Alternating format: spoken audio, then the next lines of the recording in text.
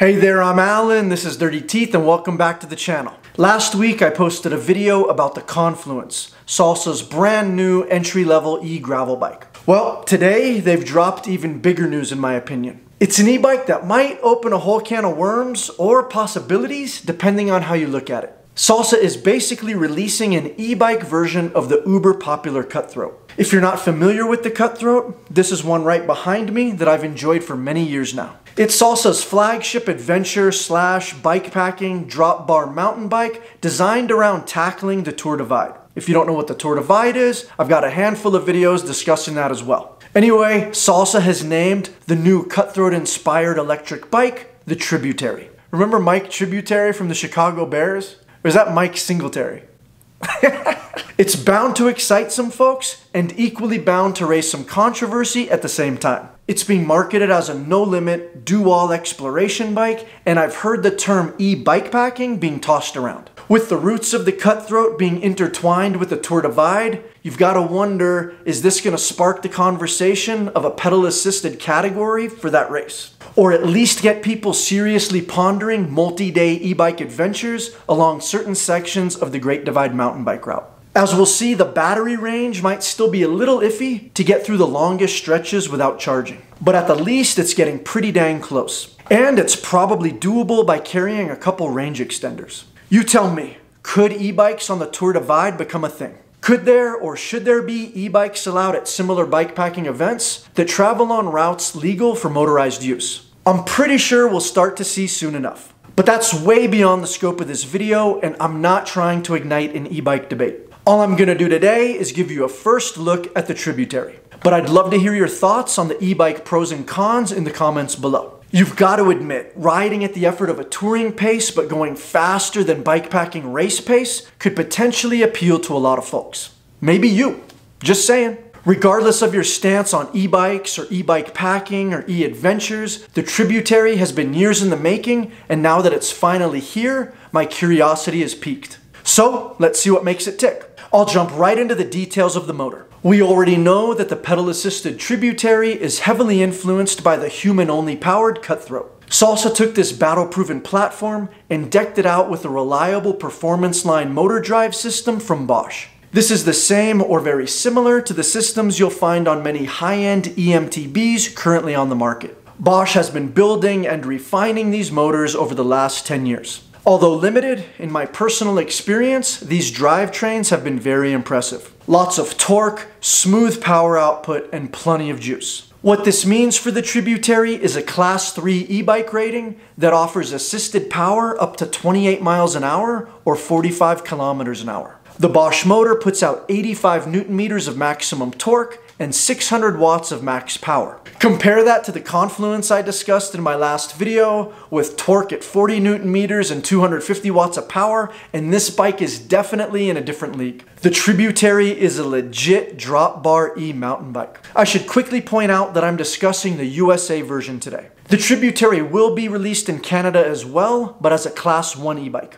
Therefore, it will have different specs, so if you're in Canada, check with your Salsa dealer for all the details. Salsa announced an optional 250 watt range extender and the potential capacity for up to 1,000 watt hours of power. I am curious to learn how that can be achieved, but I don't have all the details yet. What has been mentioned is the combined Bosch system weight of 14.3 pounds or 6.5 kilos. It uses a top tube system controller as well as a handlebar mounted Bluetooth mini remote. This is all pretty standard compared to other e-bikes in this class. And so are the range estimates that Salsa released. They're as follows. Eco mode 72 miles, Tour Plus 45 miles, Sport 43 miles, and Turbo 40 miles. And again, there is an option to boost your range with an extender. This plugs in via the bike's charging port above the bottom bracket and can bolt on the frame at the bottle cage brazons. So basically, the Tributary should be able to offer the speed and range to crush a lot of rugged miles over diverse terrain without crushing your soul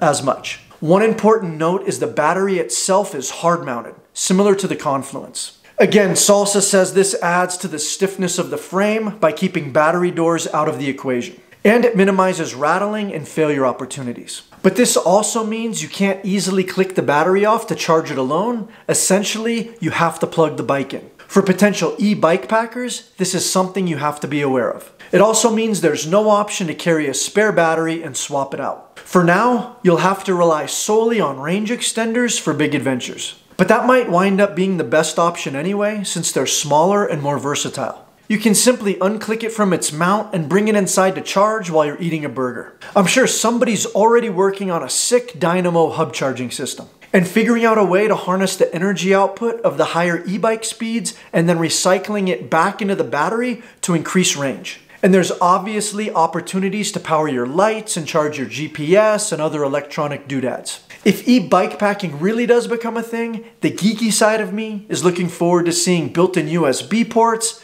and whatever other technical innovations people smarter than me come up with. Only time will tell. While you're stewing on that, I'll switch gears. To address the extended periods of high-speed riding, Salsa tweaked the geometry slightly from the Cutthroat. I believe the fancy phrase all the cool kids are using is progressive gravel geometry. With a bike as fast as a Tributary, it's gotta be comfy and stable while flying over gravel B-roads or plowing through rugged 2-track. The chainstays are the same length as the Cutty at 445 millimeters. The Tributary is designed around wide drop bars and is optimized for a short 50mm stem.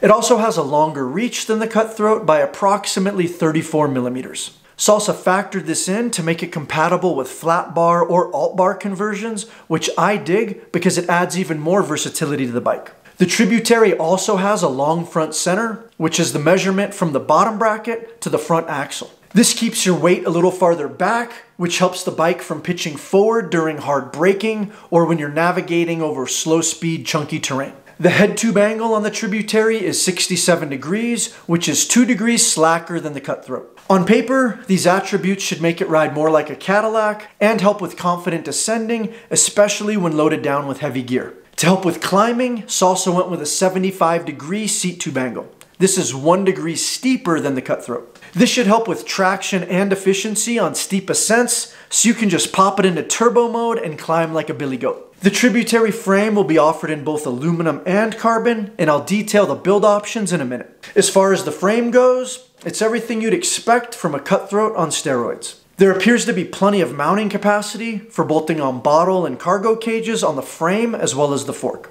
It also looks like it might be compatible with bolt-on frame bags. Unfortunately, the Bosch system controller is on the top tube, right where a gas tank would go on a bikepacking rig, so this could be a bummer. There's plenty of tire and mud clearance, even more than the Cutthroat. It'll come stock with 29 by 2.3s, but you can stuff up to 2.6s in the Tributary if you want. This is probably also a good time to mention that the platform is designed to support 120mm suspension forks, and these will come stock on a few of the builds. This is nice as we've definitely seen the swing towards sus forks on bikepacking rigs over the last couple years, especially those built up for the Tour Divide. I'm imagining some beefy 2.6 tires on this puppy with a plush fork, and maybe a Jones bar or a Money Light riser bar. Then we're talking about a bike with a completely different personality from what you see here. That could be pretty sweet. On another note, the seat stays and chain stays feature Salsa's Class 5 VRS.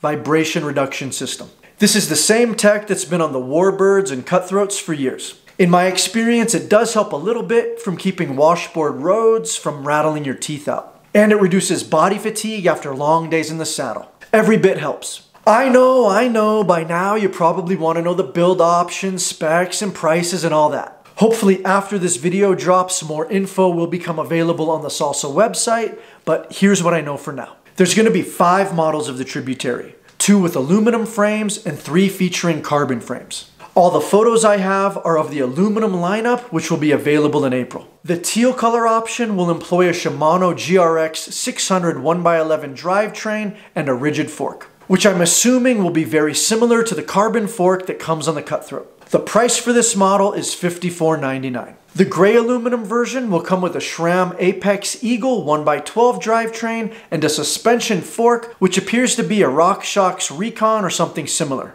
It will be priced at $59.99. From my initial photos, it appears that both bikes will come stock with TransX dropper posts as well as integrated drop bar dropper levers. I also see WTB saddles, WTB centerlock wheels, Terravale tires, Salsa cow chipper bars, and an Easton stem.